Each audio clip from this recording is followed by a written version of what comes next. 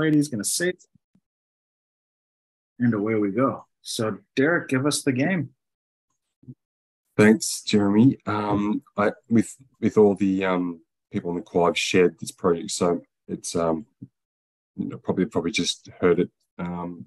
My challenge is to develop a market intelligence capability that is very hopeful, because it can provide a lot of useful and purposeful information for the client, which is an education institute in the vet sector.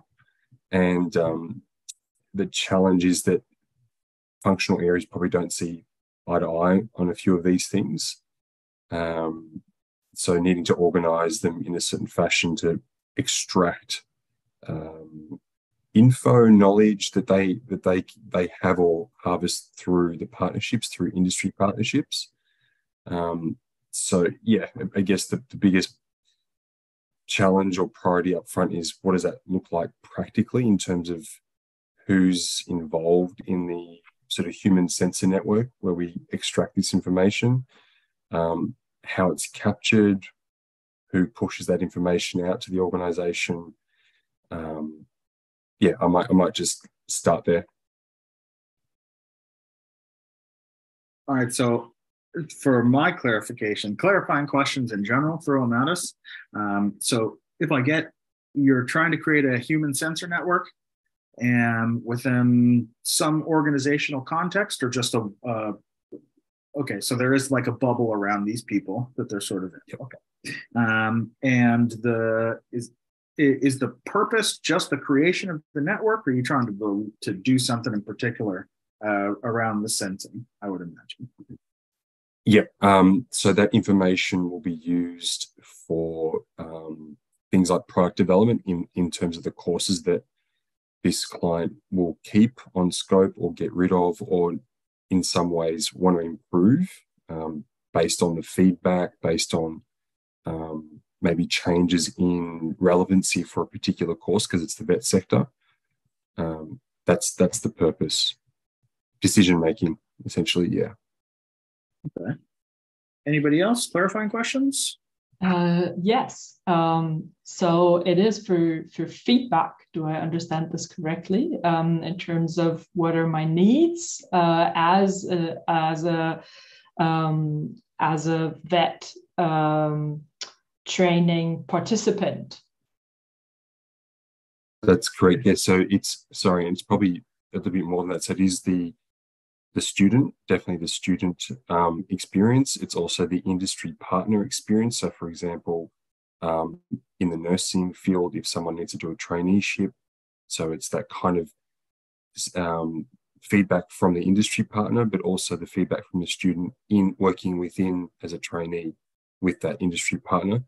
Also, I guess another aspect of the market intelligence is the desktop research or the white papers, all that as inputs as well. So it's the human and the other data around us that's accessible. Does that clarify that question for you, Nicole? Who is supposed to use this application to get insights? That is up for debate. That's part of the question is, at what layout of the organization is this information being used? And I think that's, a really poignant question in trying to understand who the audience is. Definitely the executive branch will be using this information to make calls on courses. That may be one of the areas is when they go through the process of deciding what is on scope or off scope. That might be one aspect. And even just seeking opportunities that we can move into a particular market and develop new courses. So let's start maybe with the executive branch. Is it for your organization to learn and to study what the need of the market is? Yes. Yeah.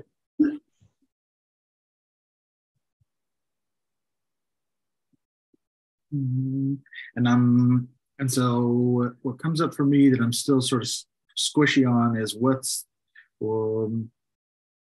is the thing that you're hoping to get advice on hear from this group? Like, is it about setting up of this center network, or there's a couple different things that seem a little squishy? Sure. The first one would probably be the setting up, what that would look like, because it would sit in my mind. It sits across various functional areas. I mentioned this to the group. They don't necessarily see eye to eye on certain things. They don't see the value in sharing perhaps some of the information that they get from an industry partner. It may also be a protection mechanism where they don't want to share because of the power or influence they have in that particular connection or relationship. So that's one aspect, is the setting up of this. What does that actually look like? Well, what could it look like? Then there's I guess like a racy chart, like the actual physical roles and responsibilities around that. What does that look like? What are the inputs? Like, what sort of data sources are we talking about that would be useful for this capability? And then how that feeds up in a nice, succinct package for the executive branch to then use and make decisions on. Does that clarify that question for you, Jeremy? Not really. Big question. Sounds like it's a big question. We got a lot of moving parts. Does anybody else have additional clarifying questions? I think I do. So just is it how from a time frame perspective, how long would this project be? How much have I got left to deliver it? Did you mean? Also, or what's I guess it's been on the radar for quite some time, so there is a I guess you'd say, sense of urgency to try and close this out. So there is definitely buy-in to some degree from some of the executive branch that are trying to push this through, because they do want, they want information that's accurate, timely, useful, and relevant. So in terms of timelines, pretty urgent. So you're creating permanent structure that's going to be implemented in the future? Correct. And that structure yes. is going to be like a working group of something, or a system of something? It could be a working group. It could be, definitely. It could be any of those things. Yeah, it's a blank canvas. Nothing exists in an ordered capability fashion right now. And I think that's part of the confusing aspect of it. There's no preconceived structure or what that might look like. And one more question: are you working with, how many people are in your team, or who's in your team? It's a really big team. It's me. It's just me. Okay, and then the one other thing that I'm trying to get some clarification on. So you mentioned sort of vets as a subgroup. Are those the people receiving the trainings that you're referring to? Maybe I'll just clarify vet in terms of vocational education, because I think in the States vet means veteran. Is that right? Yeah. So vocational education training. So it's the basically apprenticeships, traineeships in trades, health, early childhood education, teachers. They're the sort of courses that we deliver. Okay, so then it sounds like, in terms of, you've got the trainees that are sort of receiving these trainings, you've got the trainers, and then you've got some additional organization that's stitching these things together. And that, okay, now I think I understand the question about our different subgroups. Is there a different subgroup in there? And that looks like Nicole's got a question. No, I think that's pretty much it. You've got the students, you've got the teachers, and maybe the industry partner if there's an apprenticeship that's delivered on the job, let's say, and then there's basically corporate that sits above all that organises the courses and the costs and all the rest of it. I wonder what the main customer is, and if it were HR in a corporation, that were to buy vet offers that you would present or put together, then I wonder what's their insight when they come from a specific sector and get insights from another sector. So how big of a data set would you have in terms of insights when you go cross-sector, because vet training is very specific in specific sectors, but also in subsectors.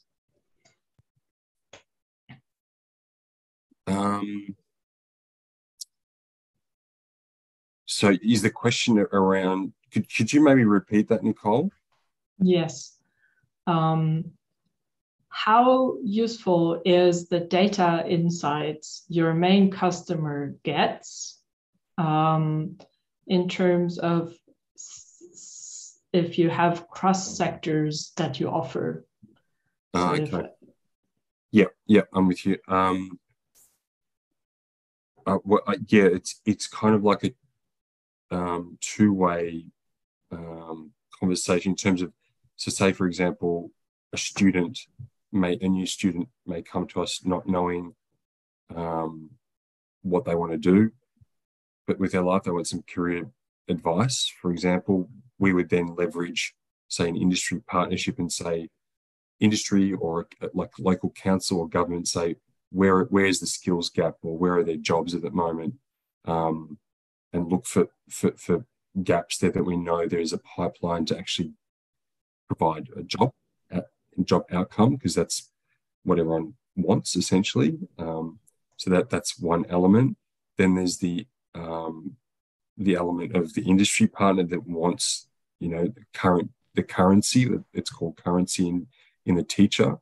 So they want to know what the currency is for our teachers, what infrastructure we have in terms of the new latest and greatest welding machines or what have you. So there's that part as well.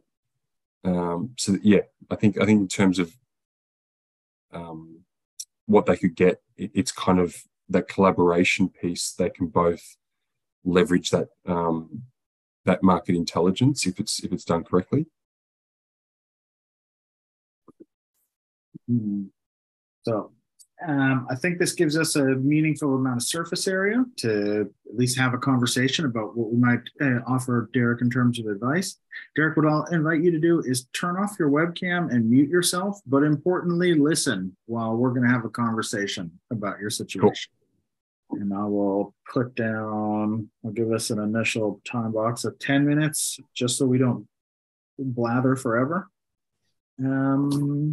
So like I said, typically, I try to focus on what are the liberating structures that we might offer to Derek to help him gain clarity around this stuff.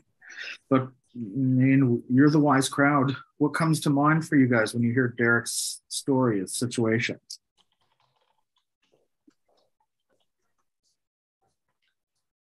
In terms of liberating structure or in terms of content? Yes.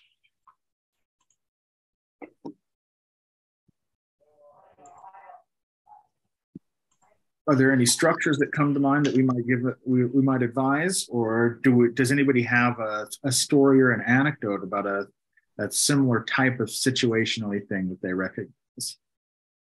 Yeah. I mean, I wish I would have listened to the first part of it. I was kind of just sneaking in, but I think that's how I understand it. Please stop me if I understood it wrong. But so if a student comes in and they don't really know what they want, but I say I want to do something with my hands and I really like to work with people. So then they would offer me, hey, why don't you become my therapist? So then I need a teacher and a space, and then maybe I need some money and to afford this class, and there's a certain amount of time. And so there's many different factors that come into play that need to work for me, so that I say, yes, I want to do this training, so that the teacher something and the space and ultimately the end client. And so for this, my question to Derek would be, if this is correct like this, I'm wondering, how do you choose to present the person that doesn't know what they want possible scenarios, like possible doors of why don't you enter this or this or this door?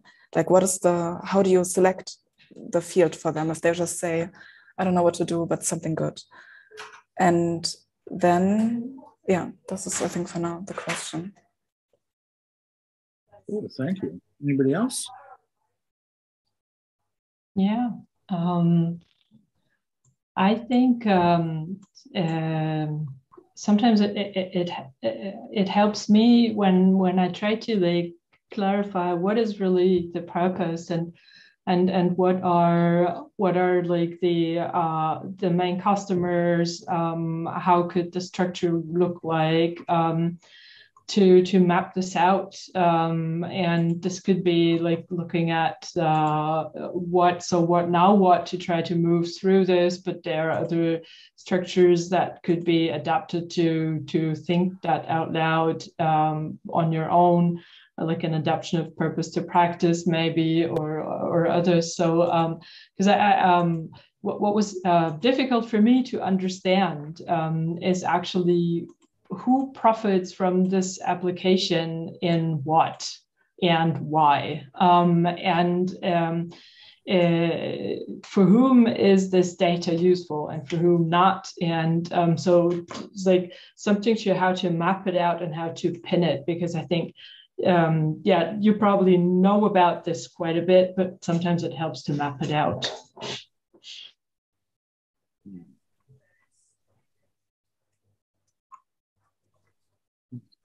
Yeah, I was also thinking about the like what came to my mind was also purpose to practice somehow, but I don't know how to visualize it yet. But it's also what strikes me here is that he's all alone, and the end result is going to be something that probably most likely involves more people. So there's going to be, I think, one significant part of the work is this engagement with lots of actors to figure out a structure, how to permanently involve them, or I don't know exactly how that will play out. But this thing from one person's mind to a lot of people's practice, I think it seems like one of the challenges of this work. It's just a thought that came into my mind, Paula, when you were speaking. So if he's on his own, it's probably good to know the must-dos. And so maybe it could help to use min-specs as a loose structure to ponder about what are really like the must-dos that I need to do because I'm all on my own, that I can really handle, and then whom I need to add to the group.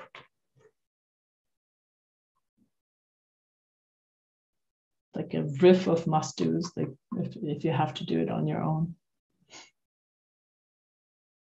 That seems super sage. I'm trying to grab this visual for purpose to practice so we can give some more surface area on this particular structure. Barry and Christian just made a nice visual for purpose to practice, which is apparently too large to fit on this document, which makes me mad. Okay. Purpose to practice is always a really good idea to build on that, especially when we're starting off with a new initiative. So, just to create an artifact that has the greatest hits of what the essential elements are for your initiative. What's your purpose? What is the thing that you're trying to achieve? What are the principles that you need to lean into in order to achieve that purpose? Who are your participants? Like have a relatively clear description of your user groups that you're going to need participation from in order to achieve your purpose. What are the structures that you might lean into in order to manifest those principles and achieve the purpose? And what are the specific practices? These could be the rituals of your environment. These might be the cadence of your timing, but the moments that you come together as a group. each one of those sort of questions around those topics, there's a sort of laundry list of different liberating structures you might use to explore and sort of answer those questions. But I would say that's definitely a good place to start. What also jumped out for me, I really like the idea of min specs. And one thing that might help you sort of do that min specs is, especially in this participation space, when you have these relatively clearly defined user groups, is to do some form of what I need from you, specifically on the topic of what I want to get out of it, right? So like if we can sit around, you know, if we've got these trainees, a subgroup of trainees, a subgroup of trainers, a subgroup of this coordination organization, you know, if we've got all of these users basically making 2 requests of each of the other groups going, hey, this would be the information that would be really help me to make my decisions, or, you know, just improve my sense making about what I want to do in relationship with you guys. Give the people that are receiving those requests like just 4 very simple answers. They can either say, yes, I generally accept your request to supply you with such information.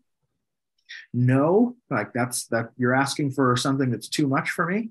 I can't give you that, or I don't want to.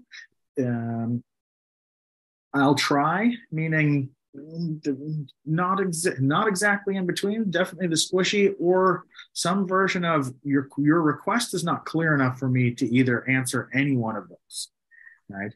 Go back to the drawing board. I don't get it, you know, whatever is what they say in the book. What's important about what I need from you is that there's no explanation required for the person giving one of those 4 responses. So it helps us to both articulate clearly what we want, to also answer clearly to a request, without having to do the song and dance of justification around what our response is for that. So that could be an interesting conversation to be had there. I also think there's something around social network webbing. So Nicole, you were sort of alluding to like visualizing what the stakeholder environment looks like. So just you know, put up a mind map of who's related to who, what's the flow of relationships, and in order to create this sort of human sensor network, who might you want to weave closer together and, you know, develop a stronger relationship and information sharing. So those are the ones that come immediately to mind. Purpose to practice, what I need from you, social network webbing. 9 whys is obviously sage, especially around that question of purpose. You know, just this inquiry, you know, inviting each one of these different user groups to go, all right, what is it you get out of being in this collaborative ecosystem? So those are the ones that jump out to me in particular. But I hope that I've explained them clear enough for you guys and for Derek. Derek, why don't you come back and let us know what you thought of our consultation, and we'll go from there. Thanks so much, everyone. And I think it may be because it's so early in the morning. Yeah, I may have missed a very critical point. I think a big part of it is actually the product, like how to move on product. What new products can we develop as a result of this sort of feedback in the human sensor network? But things that really stood out for me. So I've not used any of those liberating structures. I'm not familiar with them. I'm very new to all this, so I'll definitely read up on the ones that you've mentioned. I think Paula, you mentioned the challenge around engagement. It is very front of mind for me, knowing that I'm trying to come up with this a capability, and you know, in terms of David Teese's work on dynamic capabilities, like to have a capability in action, you're organizing a lot of people in order to get some kind of output. So that is going to, it definitely is a challenge. There needs to be some more collaboration around who will actually be involved. I think I get the idea of what, so what, now what. As an approach, I'll have to look into purpose to practice. Yeah, I think trying to bed down what the structure might look like in some sort of mind map, which I've started, but maybe these liberating structures will help draw out or extract some better information. Yeah, so thank you. Yeah, and like I said, in that document here in the Google Docs, I've been taking notes, and there's at least descriptions of the structures that came up in our conversation, and so the visuals that I've basically got for explainers on those structures that you can start with, and use that as your like short list to go, okay, of these things, which ones are the ones that I think would make the most sense to start with. The only one I didn't put down here was min specs. And min specs, I don't think we unpacked in particular. Min specs just says, you know, of all the laundry list of things that you can imagine that you could do in this type of collaborative environment, what are the most essential? You know, and just going through that laundry list and go, you know, if I ignored this item right here, could I still be successful in accomplishing our end purpose? And, you know, obviously, if the answer is yes, I could ignore it and still be successful, then fuck it, ignore it, right? And so just focus on the absolute necessities. Cool. Well, that is Wise Crowds in a nutshell. Thanks everybody for consulting for Derek. Does anybody else have a situation, question, or challenge they'd like to throw at the group? Nicole's got one for us. Give it to us. Just wondering if there's anybody else. I'm also happy to do that sometime else. Anything comes up for anybody else? The floor is yours, my friend. Okay, thanks. So I'm currently planning. So I'm a professional facilitator and coach, and I work with organizations and with teams.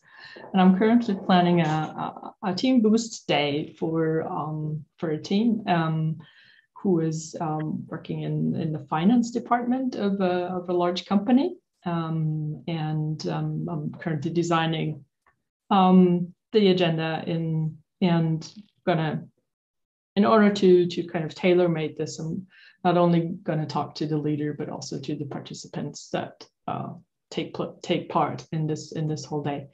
Nonetheless, it is always helpful to pick brains outside of that box. So the purpose of this one day is to strengthen the team. The second purpose is to look at how processes and working together can be a better fit for everybody in the team. And also to figure out what is important for the team when it comes to working together. It's a young team that's been working together for a year, and they've been going to an intense phase of working currently. And so this Team Boost Day really is for them to kind of hopefully charge their batteries and get some more glue for themselves. And it's a one-day event, and I will be using liberating structures, but also other facilitation techniques. One game will be part of it, and so I'm currently looking for, and this is my request for the group, something as of a nice warm-up, something for looking back of what they have achieved as a team already, and something for what can really help us to move forward in terms of working well together. Those are my requests. Cool. And clarifying questions. So how many people are in this team or in the group? 10. 10 people. And it's just people inside the team. So primarily. So it is. There's a core team in one geographic location that is 7, and there is 3 other people who are also linked to that team but do not physically work in the same geographic location, and they're joining. Okay.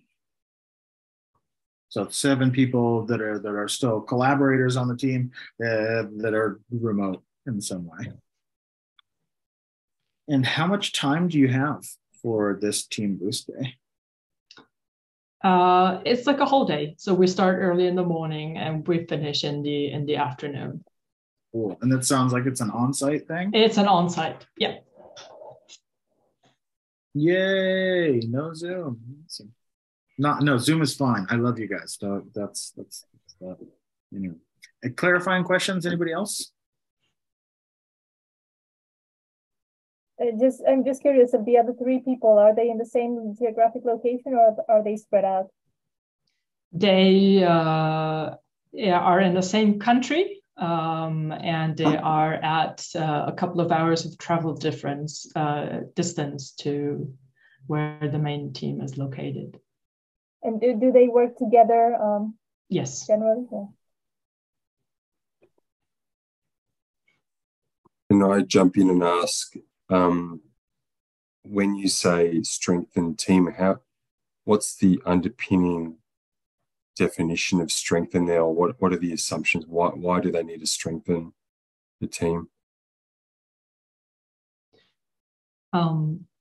There's so far 2 elements that have come out, and maybe also in the calls that I will have, there will be some more things coming out. So far, the information that I have is that they have worked together for a year, and there's room for improvement when it comes to collaboration and when it comes to working together and communication issues. But they're not like in a conflict situation, but there's just things that could work better for the team members. And then also they got through a phase of stress, quite intense work. And so they would need something to kind of charge their batteries, like a day where they really can like also let go of that stress they had.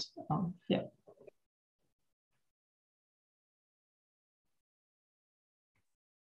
So to answer your questions, or like, is this already the time for that to go into what she was asking?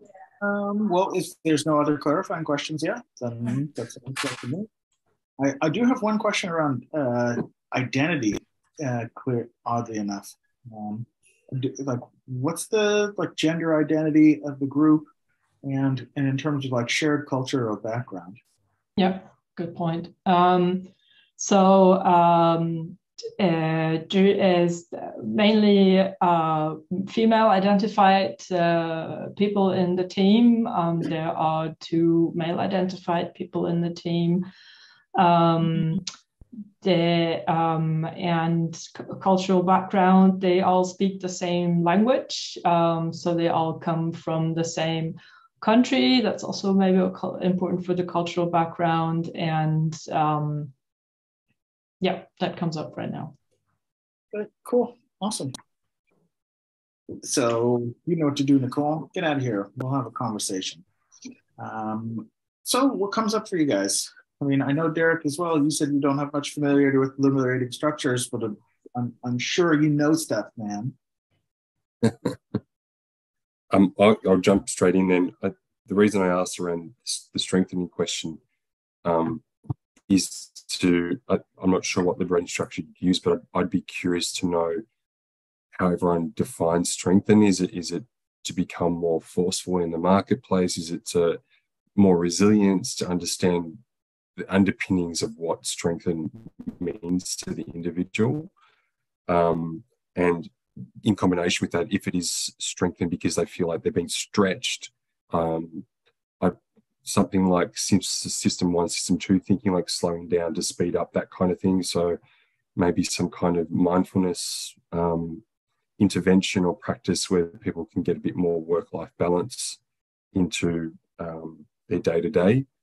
Are they resourced properly? Is there, have they balanced and optimized their processes? If not, are they growing or scaling too quickly?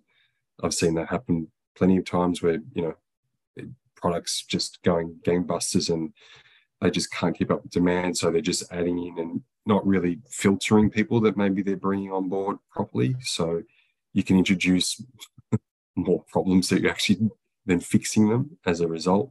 Again, I'm not sure what liberating structure you could use to really, zoom in and find or identify solutions to that. But that is my broader thinking around that topic.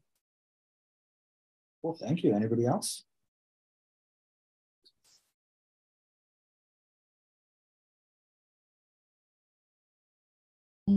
I'd like to go on the order that you mentioned, Nicole. So you said something about a warm-up. I think the best warm-up is always something that's very embarrassing. So it's like really, then everything else is going to be easygoing from there. So could be something like dancing, expressing something like this, could be something really awkward, like singing something, making a noise, and not speaking at all, because you said they all speak the same language. So either making up a language, like, and still trying to get a message across or something like this. And then moving into something that's then going to seem easy, but actually it's not that easy for some people. But after this, it's going to be easy, which is kind of creating well, you said about the middle part is like, what was achieved?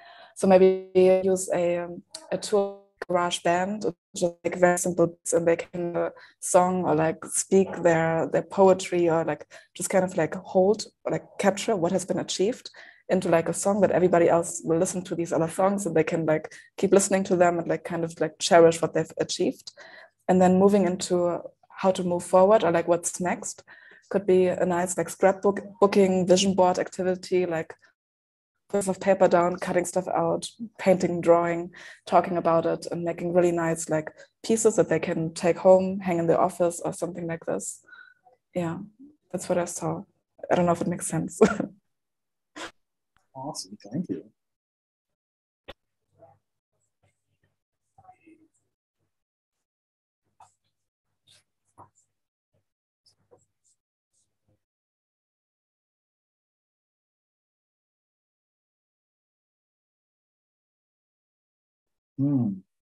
Yeah, so what comes to mind for me?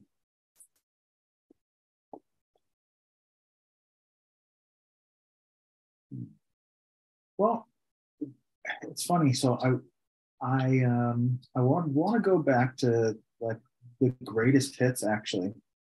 So like 1, 2, 4 all is something that actually seems like super relevant, and maybe with 10 people that doesn't work quite as well, but just the basic architecture of like 1, 2, and then coming together as a group.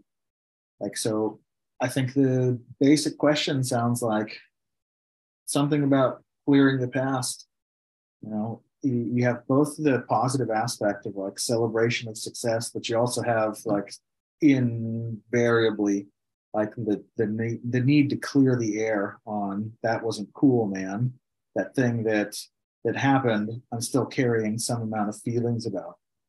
So the possibility of clearing the air, either in some form of like explicit feedback exercise. There's one feedback exercise. I generally hate feedback, full disclosure. I just think I like feedback, but I just don't like feedback exercises. Probably for that reason, Carmen, that you mentioned, like they feel horrible. So maybe if you could like put an intense amount of shame in the room and then see like, oh, and then we're going to do some feedback, then in comparison could be nice. But one of the things one of the feedback exercises I like basically encourages people to go into dialogue and then to actually do the reflective work of, okay, I'm going to offer you this thing that I either appreciate or that I would like you to change. Ideally, you would do both for everybody in the group. And then the question is from the person I'm giving that feedback to, what does that feedback say to me as a giver about what, basically just about me, about my values, my priorities, about me as a person. So that rather than just saying, oh, hey, I love this about you, but just actually, what does that tell me about me, that thing that I love? How might I bring a little bit more of that into my game as well? And on the flip side, the thing that you do that irritates me, what does it say about me? So that I'm not putting all of the pressure on you to change or do something different, but I'm using you as my mirror to really reflect and go, okay, what is it that's happening there when you do that thing that does create such a response, and so that I can also do my fair share of the work, and sort of clearing the air and improving our relationship. So that's at least a way, that a redeemable way. One thing I've done that I really enjoy, especially Carmen, when you mentioned that scrapbooking as well, is drawing together. It's a very powerful exercise, no matter what, to create an artifact that you guys can then take back with you back into the office. And that, especially as you think about, your wishes, hopes, and dreams going forward. So drawing together is a particular liberating structure where you just used 5 symbols, a circle being the symbol for some form of wholeness, a rectangle or square for some form of support, a triangle for some form of goal, a spiral to represent change, and a star person to represent relationships. So to like literally like make a tapestry together, that is like each person's desire. That could be something that you could do as a group. That could also be something that you could do spread out over time. Like everybody gets gets the opportunity to use a portion of the canvas, whenever they need to take a bit of a break. It's however you can imagine to do that. But drawing together is one of my favorites for that. I also really love the invitation around system 2, slowing down. And generally speaking, like embodied experience. If you're going to do an on-site, then for sure, like, man, get in a sauna, do some friggin' yoga, like get into your bodies in some specific way, and especially around what might be a challenging experience, right? Like to have done something together as a group that is hard, physically to do as well. And then to have achieved that, as much as I hate like obstacle courses and shit like that, because it seems so contrived, but man, definitely do the sauna. Go for that. I don't know. That's what comes up for me. Does anybody have anything else? Oh yeah. Cook together, make a meal together, something like this, or like someone makes the first course, a small group like this, someone makes the course, and someone makes third in the groups. Because if you like make the food together, it's really nice. Yeah. There you go. There's an interesting challenge there as well. What you could make as organized or chaotic as possible, right? You could give them a specific recipe and then just be like, all right, this is the thing. Or you could say, well, we got to eat. What are we going to do? Yeah, or only certain ingredients. Or you make a challenge like everything has to be red and green and whatever color for something like this. Something funny would be nice. Or you can even like take an ingredient away and be like, oh, you can't use salt or something. Now you need to think of something else to make it taste amazing. Yeah. Would something like, I've never used it, I kind of skimmed through it, but would this simple ethnography be useful in this case in terms of understanding behaviors and maybe some dynamics that may be out of whack? Would it be useful? I'm not sure if it's the right kind of liberating structure or not. So it's actually a really interesting suggestion. Simple ethnography is one of these liberating structures that kind of gets put on the wayside. So simple ethnography is just like it sounds, so to speak. You just invite people to take note of their observations, only observations. So if you think about the stack of information that is what, so what, now what, like visibly, observable data, only document the observable data and avoid adding any types of inference or meaning or interpretation of that data. In this context, that could be a very fun exercise to sort of invite a person or two people into that observer, that ethnographer role over the course of the day, and just like get the, do a debrief on that at the end of the day or something along those lines, so that there's continuously some form of metacognition where a portion of the group that was nice is this could pull out those two people that makes 1, 2, 4 all, then work really crisply. Like you could have two ethnographers all the time, and then 1, 2, 4 all stacks up real well.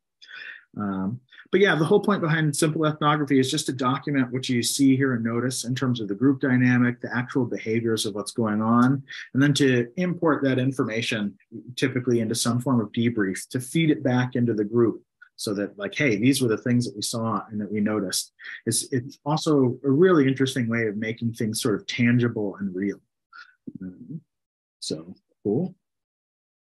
Very interesting suggestion, I'd say. Well, that's anybody else? Otherwise, we could invite Nicole back.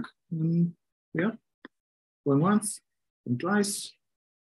Last chance for remote. Nicole, tell us, what do you take away?